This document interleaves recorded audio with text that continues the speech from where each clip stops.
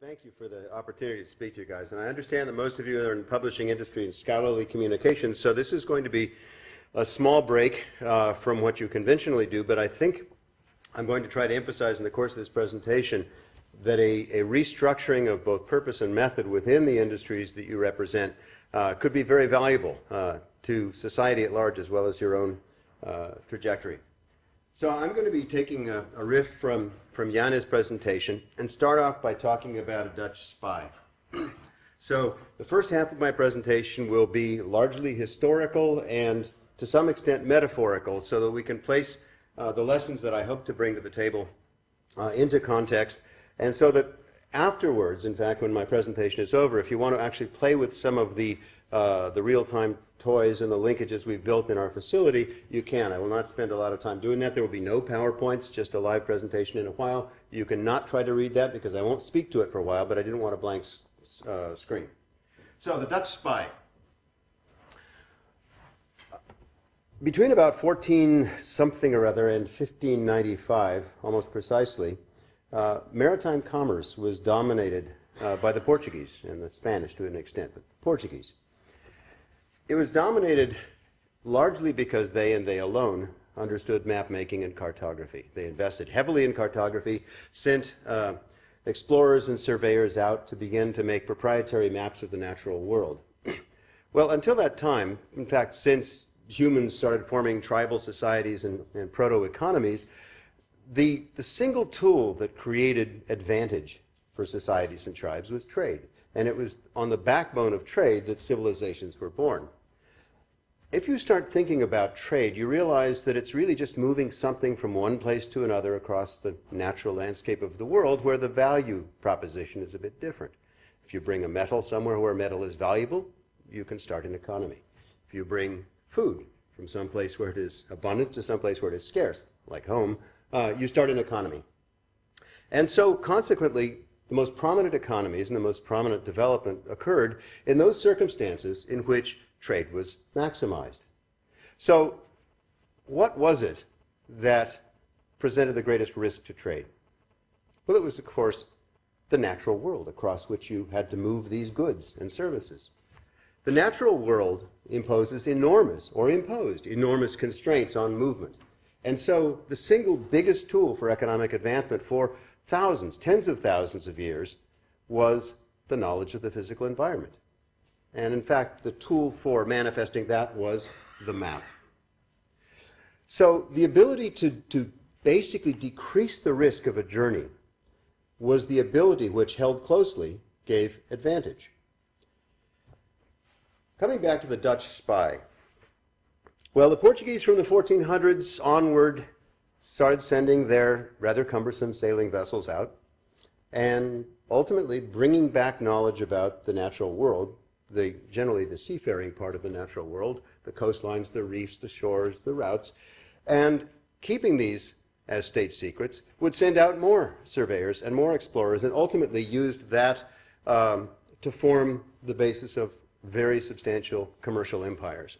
Now, this was basically a monopoly, and all of the normal excesses of a monopoly came to play. And that included, of course, rapacious terms and conditions, SLAs, basically, that nobody in their right mind would sign on to, and a very, very unfortunate lack of incentive to get any better.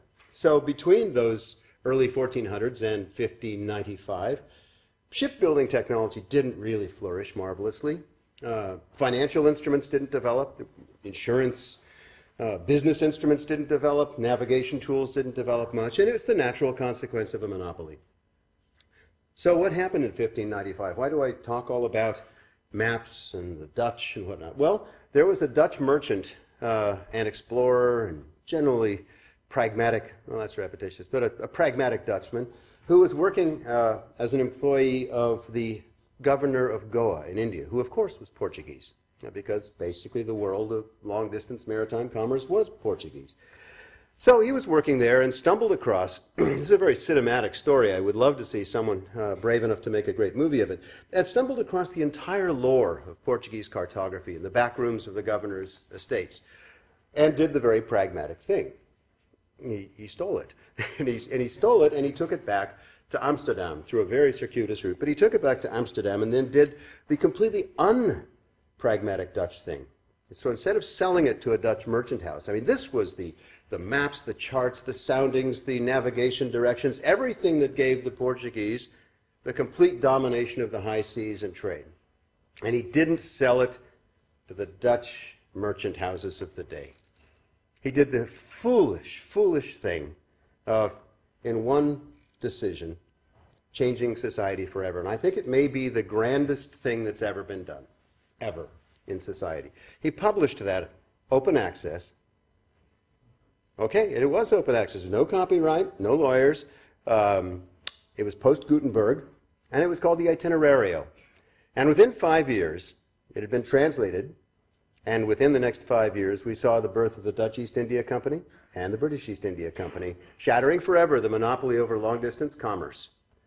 So what ended up happening, because this guy, Jan Huygens van Linschoten, had the temerity to share the information, not just with one entity, but with multiple entities, they were able to collectively assume the de-risking of the natural world.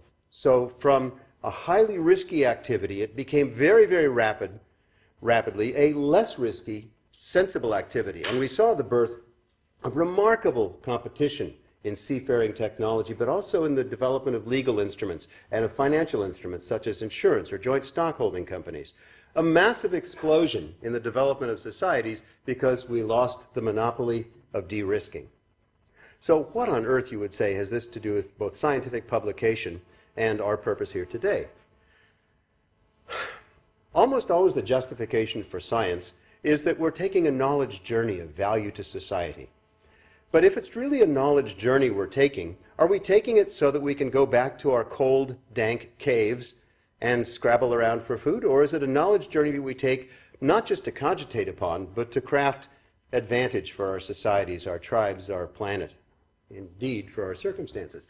Ultimately, all of us under duress would have to say that we live under the premise that scholarly research and scientific research feeds progress of some sort, ill-defined perhaps, but progress not just in our knowledge of the world, but our manifestation of that knowledge in something tangible, economically or socially. In other words, we don't really think that scholarship in a closet is sufficient justification. Even if the closet gets bigger and bigger and bigger with more scholars, it's not enough justification for scholarship to say, well, we know more. The idea is that knowledge should actually inform changes in our society, changes in our policies, changes in what we do. The most prominent part of that dates back to the origins of this Royal Society, the ability to turn knowledge into substantial economic change and substantial social change through the Industrial Revolution, and once it became more understandable what the externalities were, social revolutions of some substance. So, where does this all link into the Dutch spy? What I'm describing through commerce and the history of commerce and maritime travel is basically innovation.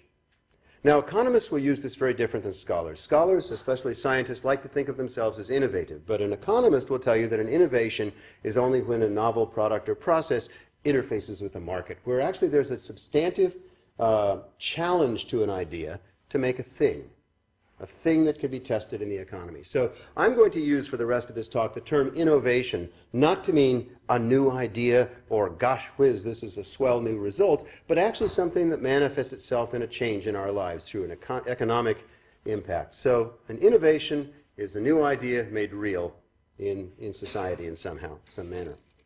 Okay, so long-distance maritime commerce was in a sense taming the process of innovation, but the true innovation was not creating a new thing, it was accessing a new thing through this process of moving it about. So what happens if we fast forward the Van Huygens Linschoten, it's Jan Huygens van Linschoten, I guess you learned to gargle better, paradigm into the future? Well, the major risk right now in economic and social development is not through moving materials through seascapes and landscapes. We would be crazy to think that the physical disposition of our world is a bottleneck to progress right now. It's not. I mean, we all live in the land of readily available maps, which are considered generally public goods. That's not what gives economic primacy or advantage anymore. It's now moving ideas through ideas space, converting ideas from one type of idea to another. We're not converting physical materials from one place to another. We're converting materials, ideas, through knowledge space. And that knowledge space presents in its own ways the same degrees of risk and encumbrances as physical space presented in the days of Van Linschoten. So how do we navigate that? Because if we want to turn scholarship into something of economic and social value, we can't do it by just writing about it and thinking about it and returning to our cave and talking about it. We have to allow it to turn into value. And that's through this process that I would call science-enabled innovation. Well, there is a body of knowledge that was started by another remarkable person. At least the part of it that I really like was started because he's a family member. And that was about 225 years ago. Strangely enough, in the United States Constitution, it was actually written that there should be a mechanism that advanced science and the useful arts, and it was one of the few times that such a mechanism was enshrined into a constitutional document. And this was the patent system that Jeffrey is so fond of. And I must admit, I'm not fond of it either.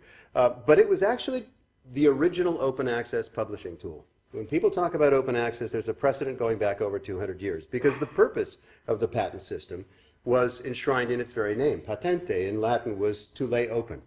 The patent is not a tool for denying knowledge, it's a tool for sharing knowledge, or it was. And the reason, there were no learned journals at the day, so how could Thomas Jefferson, in trying to establish the United States patent system, tease this primitive culture that existed on the other side of the Atlantic into a modern economy, a modern society? Well, the only way is to build upon, sequentially, the knowledge of one to another. And that had no means to be shared. So there was no means to share that knowledge, and so Jefferson established the U.S. patent system. The purpose of the U.S. patent system was to say, if you would only tell us the secrets, the things that you have learned, we can allow others to build upon them. And the incentive to share was there. And the incentive was, we'll give you a limited monopoly for a short time to be the only one who can practice that invention. So if someone had developed a spring, a new chronometer, something of that sort, they had to publish that in sufficient detail that anyone who read the Patent Gazette of the day could actually learn from it, build an improvement, and so on and so forth. But that disclosure acquired a government-given right to exclude others from doing the same thing for a short period of time to secure some degree of reward for having taught the world what he or she knew. This is where it starts to get really interesting in the history of the patent system. Because the law is very, very good at describing, actually I should just turn it off for a while, is describing what you can't do, but it's terrible at ever telling you what you can. Because law in general doesn't know what's out there, it only knows the grants that it gives or the rights that it confers. So when Eli Whitney, who was one of the first beneficiaries of the patent system in the late 1790s, acquired a patent on the cotton gin, which was a tool for mechanically separating the seeds from the fiber of cotton, which ultimately revolutionized the industrialization of fiber. He actually had to provide a working example of that to Thomas Jefferson and convince him that it was new, not obvious, and useful. Now, the bar is very high when your patent examiner is Thomas Jefferson, who himself was a fine inventor. At any rate, he would do that, and in exchange, he received a patent that gave him the right to stop others from making the cotton gin. Nudge, nudge, wink, wink. Because what the implication was, the inference that he made was that he could manufacture that cotton gin. Now, the patent doesn't say you can manufacture it. It says you can stop others from manufacturing. But in 1790s, an invention was an innovation. It was a product. So the cotton gin was a product unto itself, and a patent that stopped others from making the product would probably let you make the product because it's self-contained. So the early patent was a tool to exclude others from doing something with the nod and a wink that you could do it. Well, over the next 200 years, science exploded with our knowledge of the natural world, and the size of the invention, the least inventable unit, to paraphrase, became smaller and smaller. And the number of these units necessary to make a real product became larger and larger. So visual metaphor number 2, the jigsaw puzzle. In Eli Whitney's day of making the cotton gin, the puzzle was a single-piece puzzle. Okay, he knew what it was going to look like and how it was going to work. It's pretty easy to make a one-piece jigsaw puzzle. It's there. It's done. Boom. Now, let us imagine, however, that in this thought experiment, that Eli Whitney used a little camshaft that actually, unknown to him, somebody in Bedford, Massachusetts had patented. Well, strictly speaking then, if he starts manufacturing the cotton gin without the permission, or even knowledge for that matter, of this other camshaft patent owner, he would be infringing that patent. Now that camshaft owner, of course, making camshafts is not necessarily a product that's useful unless the camshaft itself is used. So we're already seeing in just this two-piece jigsaw puzzle the potential anti-commons effect that can happen. If you don't know it's there, you're in real strife. If you know it's there and don't have permission, you're in even more strife. So the patent system was conceived with the idea that an invention was a product. And then it started to creak. For the next 200 years, it got more and more troublesome because now, if you look at a pharmaceutical, an iPhone, a crop, a microphone, almost anything, the number of pieces of scholarly knowledge, of patented technology, of sometimes regulatory or standards approval that are required to assemble an economically useful product is huge. It's often said that there are more than 10,000 pieces of patented knowledge embodied in an iPhone, and I suspect it's much more than that. So if this is the case, what is the value to one piece holder, one person, one institution that has created one part of that puzzle? Well, if we pull the lens back, economically to us, it should be actually a zero value to them because we want the whole thing. And if we start celebrating the value of each piece, the assembled puzzle will be very expensive indeed, or maybe not even put together.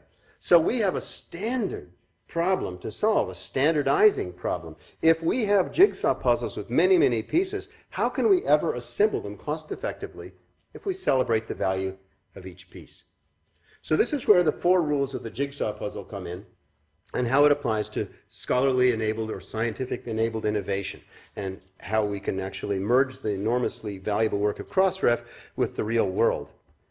So the 4 rules of the jigsaw puzzle. I mean, most of you looking around will probably either have children or have been children, in which case, if you have assembled a jigsaw puzzle, and you know the first rule, don't lose the box. If you lose the box the jigsaw puzzle comes in, you don't know what you're assembling. Just imagine if someone walks up to you with a plastic bag full of pieces and says, assemble this jigsaw puzzle. And if you cannot visualize what you're going to assemble, you're in a terrible, terrible circumstance, right? You need to know that it's the Sydney Opera House, or it's the Eiffel Tower, or it's Big Ben, or whatever you're assembling. If you can't see it, and if the pieces are not turned over, you can't begin to assemble it. So that's the first rule of the jigsaw puzzle, don't lose the box. You have to visualize the innovation you wish to create.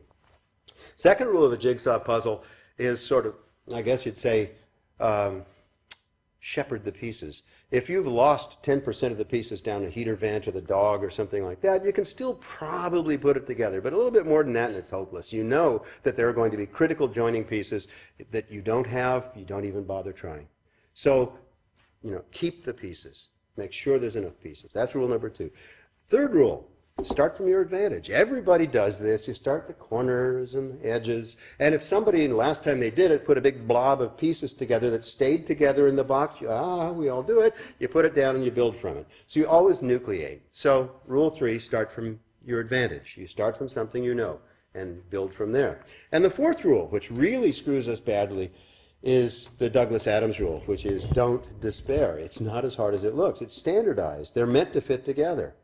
Now this is where science-enabled innovation has some real strife, and where in the area of copyright, initiatives like Creative Commons have been so hugely valuable. The ability to standardize the way things fit together is hugely important in jigsaws. It's enormously important in making real products and services out of the acts of scholarship that you all publish. And it's something we fail at miserably. But it turns out, luckily, we fail at all the other ones too, so we can just start hacking away at all of those. So consider somebody trying to make a vaccine against Ebola or malaria or virtually anything to which the beneficiaries are either extraordinarily diffuse, such as products for climate change, or extremely poor, such as those who would benefit from a malaria vaccine. Well, in that situation, we have another problem. Because it takes so many pieces to assemble a product that works, we have this problem of the peacemakers. Blessed be the peacemakers, those who are making the pieces of the puzzle. Every single academic institution, and many others as well, celebrates the maximum value, financial value you can obtain for a patent license or a patent fee.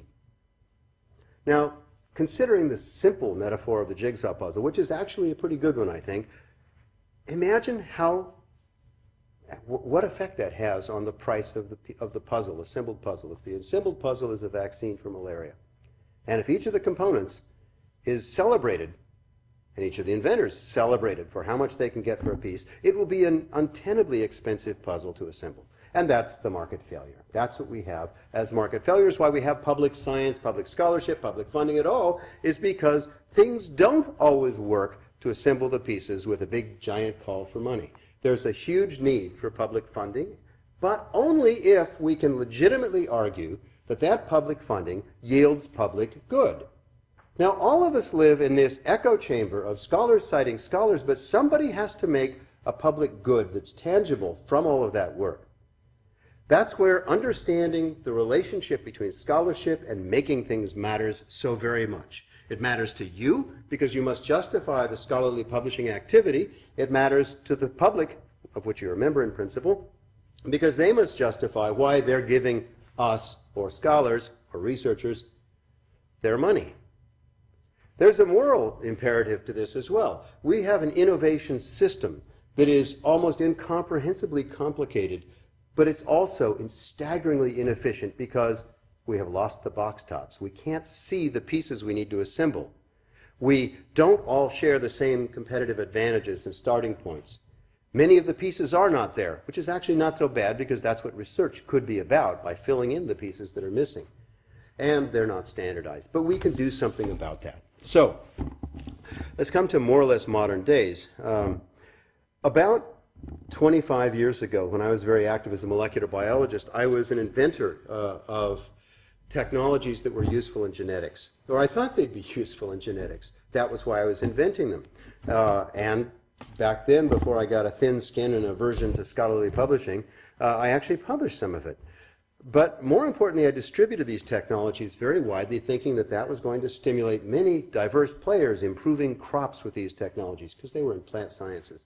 And what ended up happening was that my little piece of the jigsaw puzzle that I sent out to everybody, long before publication actually, so fine heart, wonderful, laudable activity, good invention, really worked well, sent it to everybody.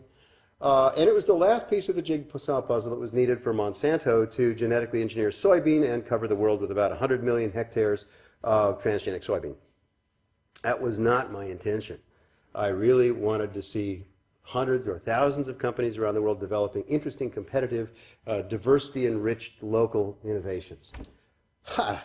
I didn't achieve it. And one of the reasons I didn't achieve it is my staggering naivete, which it turned out was shared with virtually everyone I've ever met in the public sector, about what the puzzle really looks like. I had no idea that the disposition of my piece of the puzzle would cause a massive monopolistic consolidation of capability. That what I wanted to achieve was everybody should go on and do wonderful things with my invention, had no such outcome. It was in fact the converse. Because I was ignorant of the shape of the puzzle and the way my piece would have fit into it to build a new nucleation site. And I thought to myself, wait a minute, well, I must be alone in that, in my futility.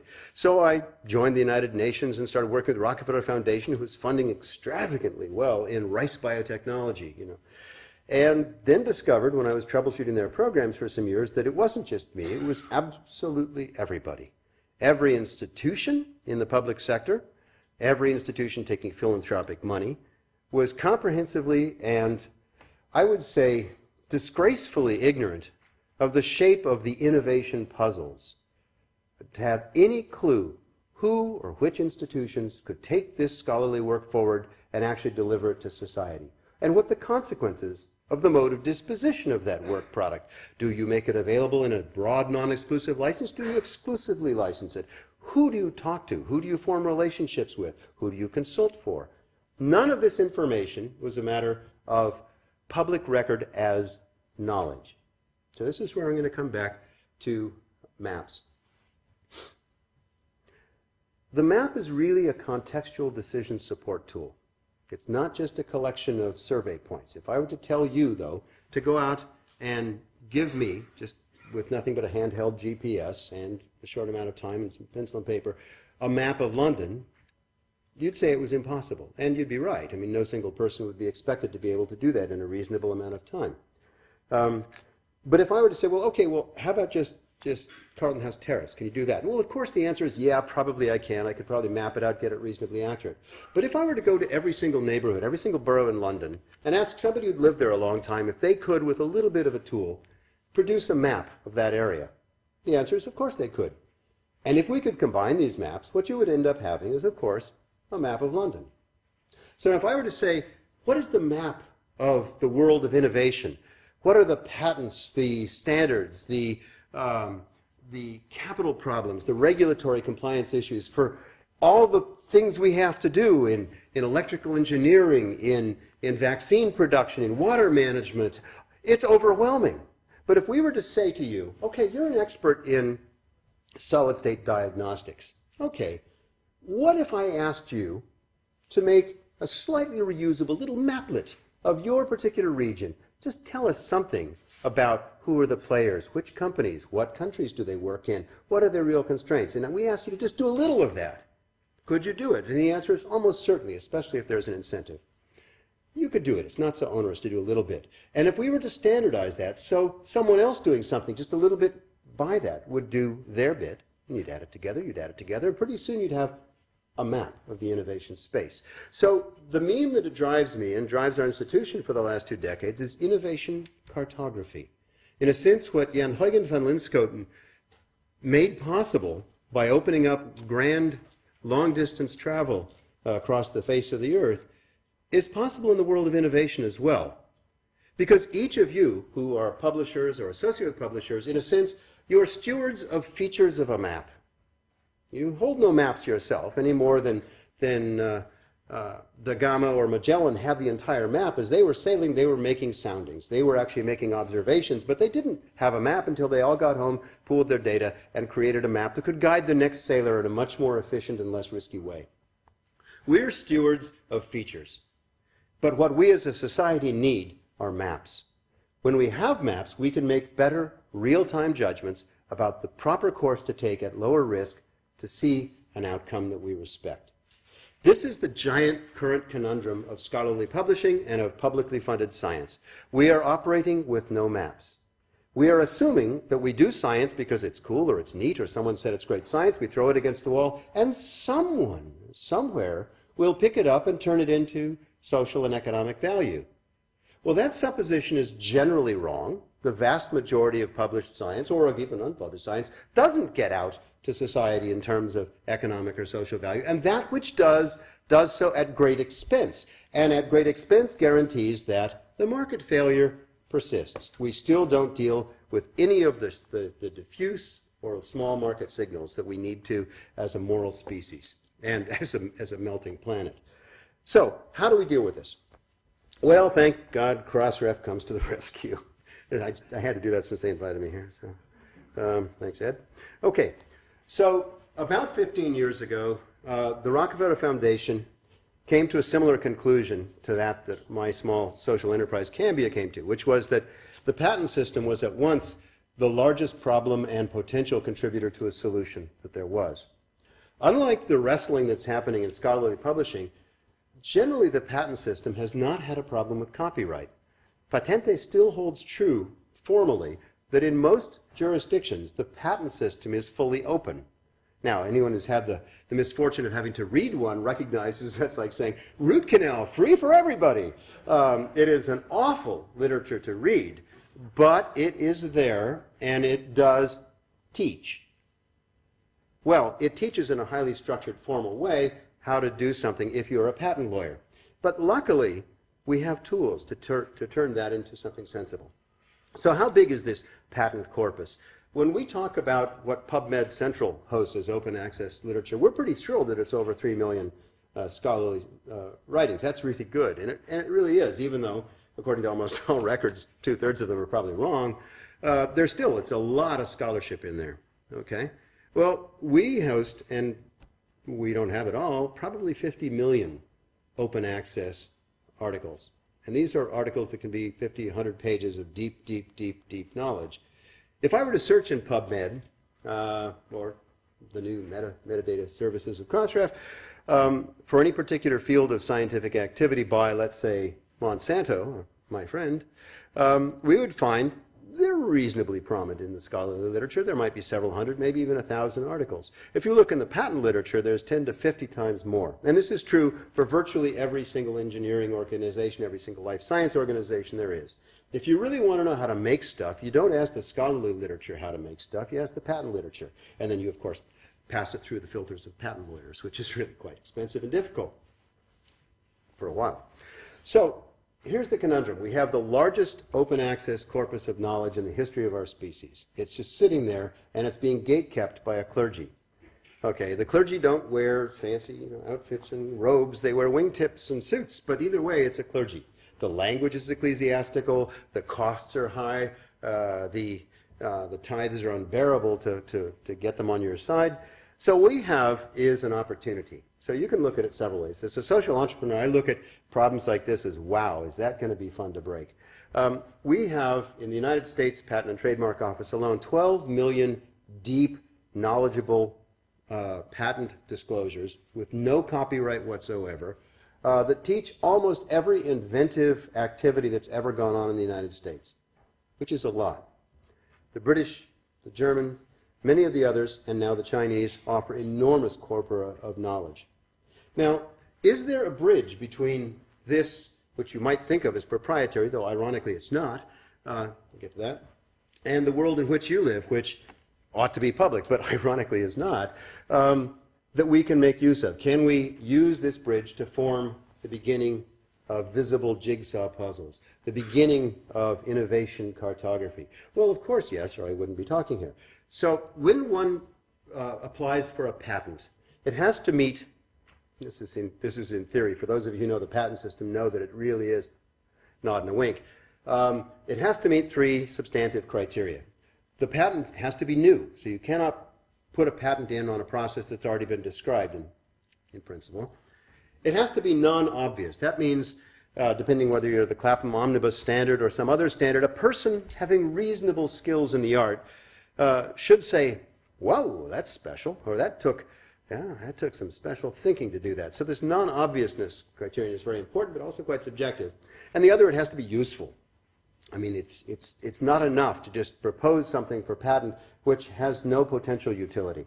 So if it meets these 3 criteria, and if the Patent Office does its job, which again is a challenging issue, then you can be issued with a patent which says that you have the right to exclude others for a limited time in a particular jurisdiction. Now, this jurisdictional thing is really super important for those of you who live and breathe in copyright and the Berne Convention, where basically the moment, if you're taking notes in this, first of all, I pity you, but if you are taking notes on this talk, the moment you write those down, you have a de facto copyright in hundreds of locations, maybe 150, I don't know how many in the Berne Convention, but it's a very large number of places. You don't have to apply for it, and if somebody else writes virtually identical notes, they get one too. It's a really, actually not a bad situation, copyright. Patents are really different. It's really frustrating they call them intellectual property in the same lump. They're not at all. You have to apply for it. Every jurisdiction has to examine it and determine if it deserves a grant and grants you one.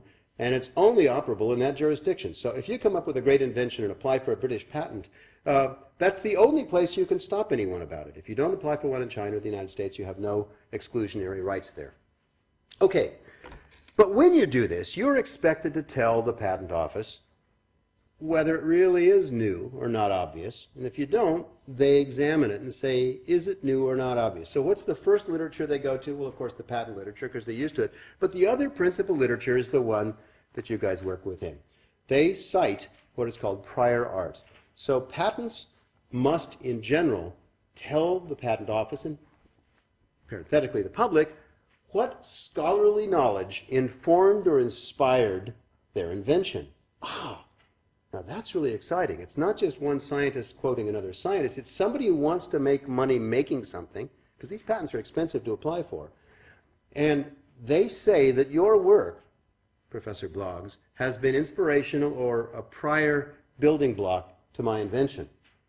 So could we draw a line between Professor Bloggs and this patent and say, this piece of scholarly work has influenced enterprise activity? Now that's not the same as making a whole product, but it's leading us out of the echo chamber into the world of making things.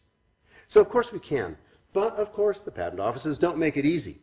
So just as Crossref and you have all wrestled with poorly formatted strings and poorly formatted documents, the patent system provides amongst the most heterogeneous, wretchedly formatted groups of documents you could hope to see. There is zero oversight in the form that a citation is put into a patent record. So if you look at a United States patent and the prior art citations, they are unstructured strings, completely random apparently. You might use Proc Natal Acad Sci USA, or you might say PNAS, or you might say almost anything else because nobody oversights it and nobody cares. You might have authors, Jefferson et al. You might just have all of the authors. You might not have any of the authors. You might have the title, you might not. So what we have in the patent record is the potential, if we could extract them, of an enormous number of linkages between scholarly output and economic ambition. Because that's really all the patent system in its bald form represents, is ambition.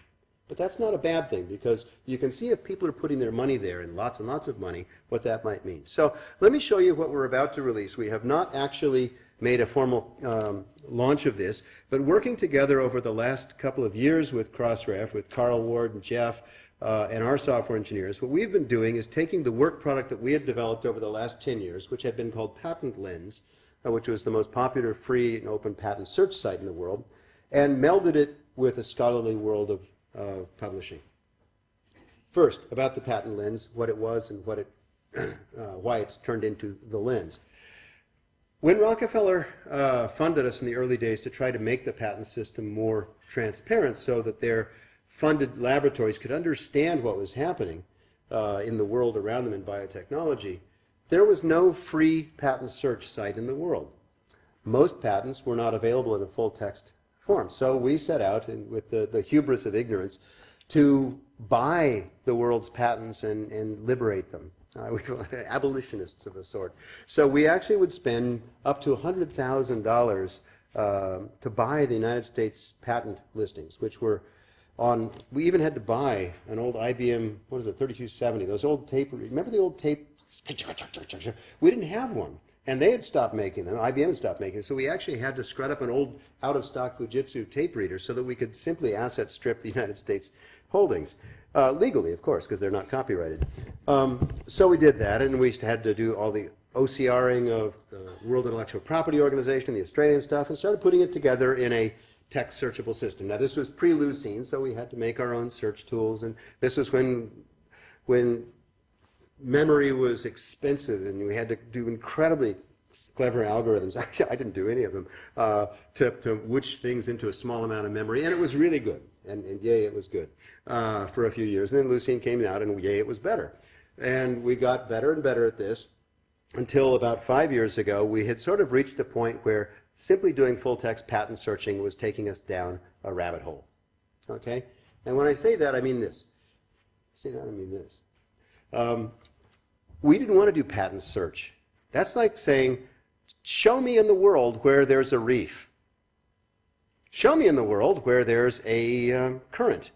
Well, that's not very useful unless you know that that's where you want to be. What we wanted to do is not find a thing. We wanted to put it in context so that we could have real decision support tools. Because if you do a patent search, you get a long list of patents, and it's almost all bad news. Oh, geez, what do you do with it so you don't do anything with it?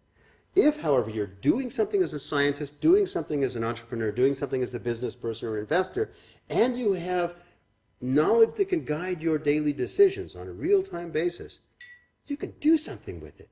you will use the thing. So we had to stop being a patent search site and become an innovation cartography site. And at about the same time, the Gates Foundation decided that they actually believed us. So they started funding us to help, because they were in an unusual situation of funding scientists, Berkeley or the Wellcome Center or whatever else, and industry to get into the same room and try to come up with solutions, vaccines, what have you. And they spoke different languages, and they had different imperatives, and they didn't know how to make the pieces fit together, because the public sector didn't know there were other pieces than their own, and the private sector didn't really understand the incentives for these guys. So they wanted a lingua franca. So we started working on this thing, migrating patent LINs into LINs, where we could build links between scholarly, regulatory, legal, business, and patent knowledge into shareable, embeddable, and annotatable resources.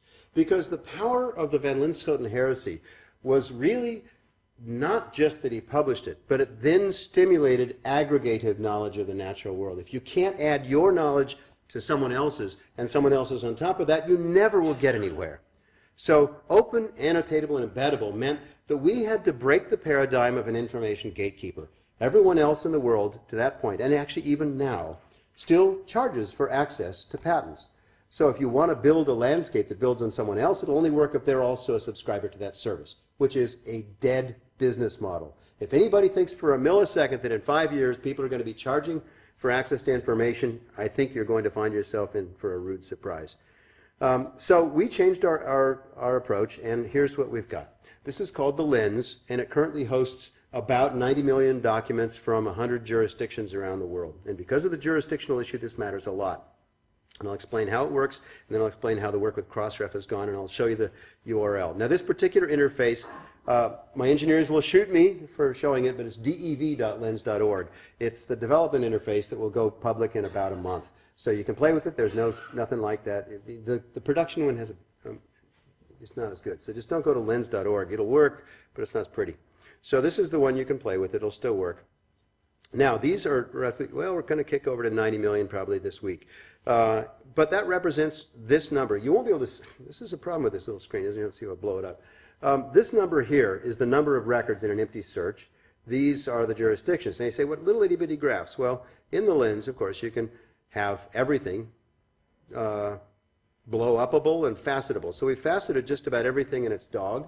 So you can use this as an exploration tool. Faceting, for those of you who don't do it, is an enormously powerful tool to find the unexpected, which is a very important part of exploration. But it's also interesting because it's fully embeddable. So every single analysis you ever do, every collection you make, you can simply embed it in any HTML-delivered page anywhere in the world, and anyone who clicks on it checks your work. So it's one of those situations where any collection, any annotation, any aggregation is shareable in such a way that someone can build upon it. You can clone this collection, you can build upon it, share it with the next, and so on and so forth. In a sense, it's like the Wikipedia. But here's where it gets interesting. If you're just looking at patents, let's say I'm looking at, pick a topic, cancer. Well, let's do Ebola. That's always topical and lots of fun and easy to spell. So I do Ebola. What we find, there's only 14,715 patents that cite Ebola. Well, Ebola was only discovered in 1976, so that's kind of a lot of filings about Ebola, or that have Ebola in the text. But you can do much more than that. You can actually drill through on any of these features, look in the different jurisdictions in which they're held, the dates, the inventors, of course. But this is the part I want to draw your attention to. We've spent a substantial amount of time over the last couple of years working with Dave Lippman and the PubMed folks, and with Jeff, Carl, and Crossref, to try to extract that wretched sets of strings of data and match them up with prior art citations that are persistent. DOIs, or PubMed IDs for that matter, and start to build crosstalk between these enormous corpora. And we've now got probably in the range of about 10 million such citations out of the patent literature marked up, and it's just taken off like a shot. So let me, instead of looking at Ebola, which we can do if you want, I thought I'd show you something else. What we have is, we made up this little WordPress site. Just last night, actually, one of my interns is doing this for me, and we just decided to pick a few scholars who we either know and like Andy Fire, an old pal, Liz Blackburn, an Australian, yes, Cesar Milstein, local boy makes good, if you're Argentinian, and David Lippman, my hero and friend. So I'm going to show you David Lippman. This is an example of what you can do with this system. Now, David, besides being the founding director of PubMed, is also arguably amongst the most cited scientists in the history of science. He wrote and co-wrote the algorithms for comparing one DNA strand or one protein strand to another, called BLAST. And in that category, as a scholar, he is amongst the most remarkable scholars that has ever existed. He's enabled more research in the scholarly literature than almost anyone you could think of. What's incredibly interesting is we could now trivially find out how many patents have cited David Lippmann. And we find here that there's 5,000 patents representing almost 4,000 separate inventions around the world that cite David Lippmann. We can also look at what those articles are, thanks to work that Carl and our team have done together with Jeff. We can actually compare that to the mining of PubMed itself, look at the numbers. They're going to be different until we reconcile everything. And this allows, for the first time ever, a complete misuse of our work product to make a metric. And this is going to happen, and I'm sure it'll happen soon, and it'll be really regrettable. What's going to end up happening is that the horrible world of metrics will now realize, hey, we can justify to our paymasters how economic impact flows from our publications. And yes, kind of indirectly you can, and it's still not very useful, but people will do it. There will be an enterprise influence metric that actually takes some sort of jiggery-pokery and normalizes it to this on Tuesdays with blue, this and that, and then you'll get a number like an H-index. It'll be a Linz index or something that says how impactful on enterprise has been a piece of scholarly work. I can look at my own work in here and say, look at this, 280 patents are in there. Here's what makes it different, and I'll get it done in a second, Jeff. Here's what makes it different. I can do the following thing, which is really quite special. I can look at what industries are filing patents that cite my work, or in this case, David Lippmann's work. I can look at these. It's an unlimited list, it seems like, of companies. So let's look at number one. Genencore International is citing 73 patents. So I apply that and I say, what can I do with that? I can now look at the patents from any company that's citing my work, and what does that offer me as an opportunity? Oh my gosh, what if I'm funding constrained and these guys cite my work and I can talk to them because they're trying to make money based on the science that I have done in some way? Why don't I talk to them about a contract? Why don't I talk to them about consulting fees? Why don't I talk to them about funding my research? There's an idea. And there were hundreds in that list alone, which means almost all of the authors in your stable of journals using this sort of metric, but more importantly, this sort of tool, can now in real time explore who's using their scholarship with the ambition to make money. Making money is not an evil thing, many of you would agree. It is interesting, though, because the difference is we either have a score, which is meh, or you can have a tool where the scholars who publish in your journals can use in real time to find new partnerships, new linkages, new opportunities, new subject matter. We can use this in an almost unlimited way to expand the scope of influence of scholarly work on economic and social reality. So yes, we'll develop a metric from it, but I think so much more is possible through this concept of innovation cartography. So the last point I'll make in literally 1 minute is the following. I can now take this, and with a single click, I take all results, and I can make a collection out of it. So let's, actually, in fact, just to save some time, I'll show you some of the collections I already did. You can make a collection instantaneously. This is all free, by the way. Look at the collections, and I've got stuff like this Monsanto collection, Dave Lippmann's. Hey, there's my patent citations. And with a simple way, I can now share that. Sharing, it's so fashionable. That URL right there, I can give to any and all of you. I can embed it. You can then take my full collection and with a single click, copy it yourself, clone it, add something else to it, copy it, clone it, comment. And every single one of these documents now is annotatable, shareable, blah, blah, blah, blah, blah, blah, blah. So what I'm going to leave you with is the prototype for innovation cartography, because this is a never-ending prototype. Just like map making didn't end when he published the Itinerario in Amsterdam, it began then. So this is, in a sense, the beginning of the innovation cartography exercise over the next 5 to 10 years, and I think that Carl and Jeff and Ed have been seminal in making the bridge between these scholarly publications, which we all know and love, and economic progress, of which we are all beneficiaries.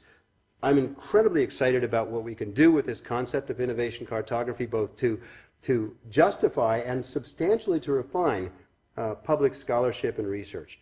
Remembering that our job as as publishers or funders of scholarly research, or those of us who even still do it, is not just to do more of it, but to do better stuff. Not just better by virtue of whether we get more citations, but better whether it makes society better.